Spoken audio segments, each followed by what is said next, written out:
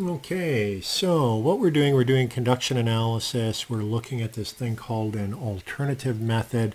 But recall methods of conduction analysis, there are several.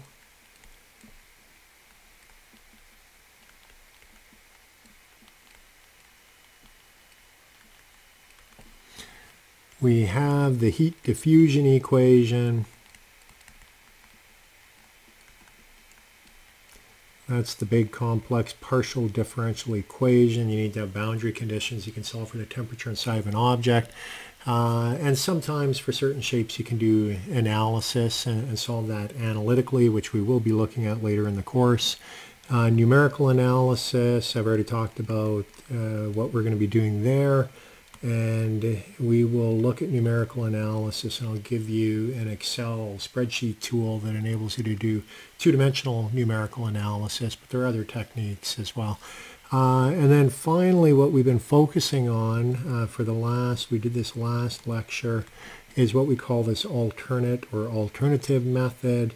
And essentially, it's using Fourier's law under some rather severe assumptions, but turns out these are pretty good assumptions because for many of the systems that we study, these assumptions do apply. So let me just briefly overview what that alternate method was and then what the results were, and then we'll move on looking at how to apply it for engineering problems. So if you recall the alternate method, we started with Fourier's law, minus Ka dt by dx. And if you know the area as a function of x, or it could be radial location as we saw for cylindrical and spherical coordinates, but if you know that, then you can make a substitution into Fourier's law.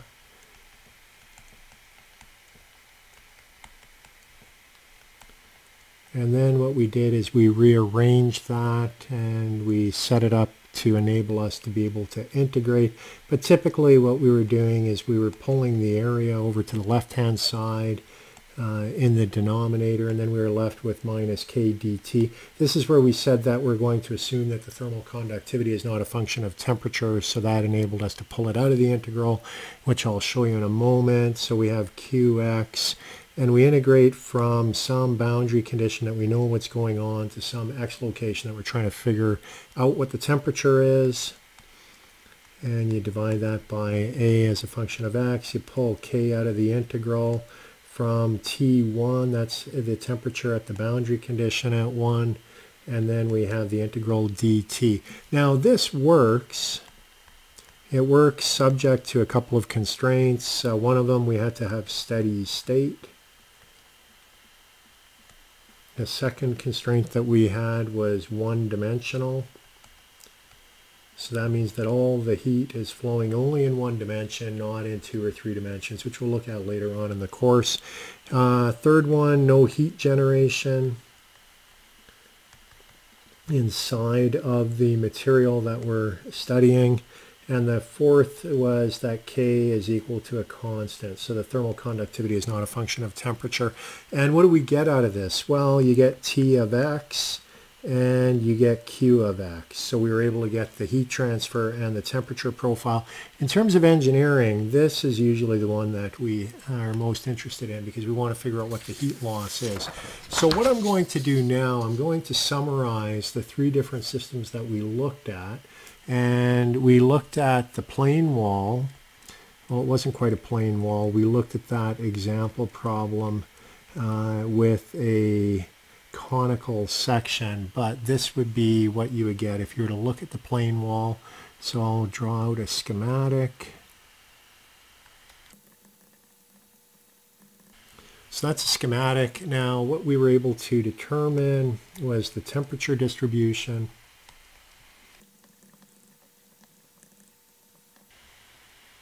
we were able to determine the heat flux. And so what we did for all three cases, we plugged Q of X into T of X in order to give us the temperature distribution in the solid.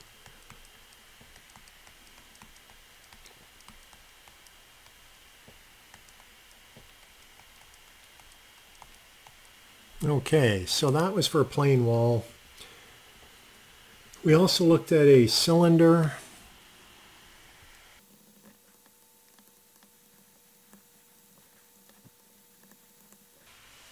So that was the geometry for the cylinder, Ri, R outer. And what we obtained here was the temperature distribution.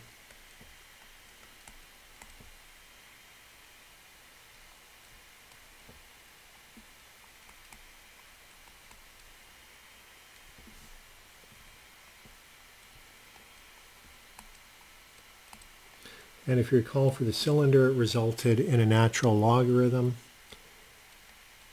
We were able to solve for the heat flux.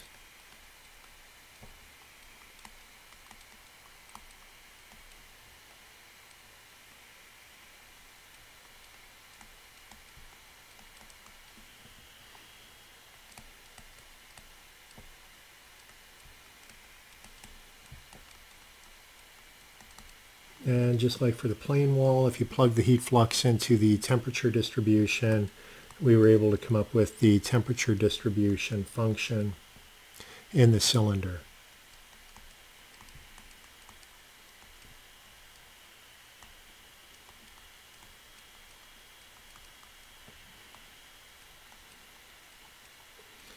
Okay, so that's what we got for a cylinder, pipe flow, many engineering applications where we would have cylindrical coordinate systems and we're trying to determine heat loss.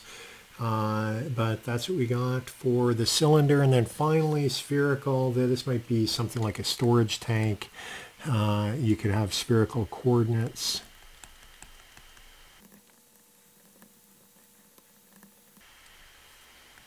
Okay, so that's a scenario for the sphere. Temperature distribution.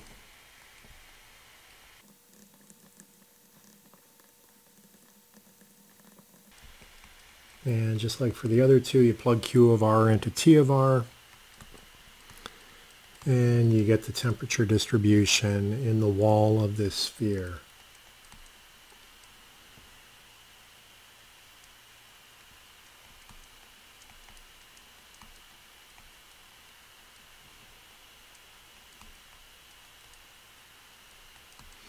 Okay, so those are the three different geometries that we've considered. And the reason why I put them all out is because we're going to summarize them in the next segment. And what we'll do, we're going to look at the form of them. And it turns out that there is some sort of commonality to all three of the forms that we have here for both the heat flux as well as the temperature distribution.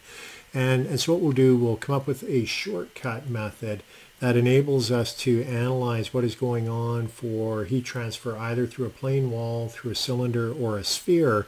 And we'll be able to do more than just what we're looking at here. We'll be able to do scenarios where you might have a sphere with insulation on the outside of this sphere. So you might have some insulating layer, and then there might be convective heat transfer going on out here. So you have wind blowing, and that has an impact. We're going to develop a technique that will enable us to look at that, and that is referred to as being thermal resistances. So that's where we're going with all of this, in case you're wondering. We don't want to have to solve these equations all the time and write out all these different terms. We'll come up with shortcut methods, and that's why I said engineers are efficient. I said engineers are lazy, but that's not true. Engineers are very efficient.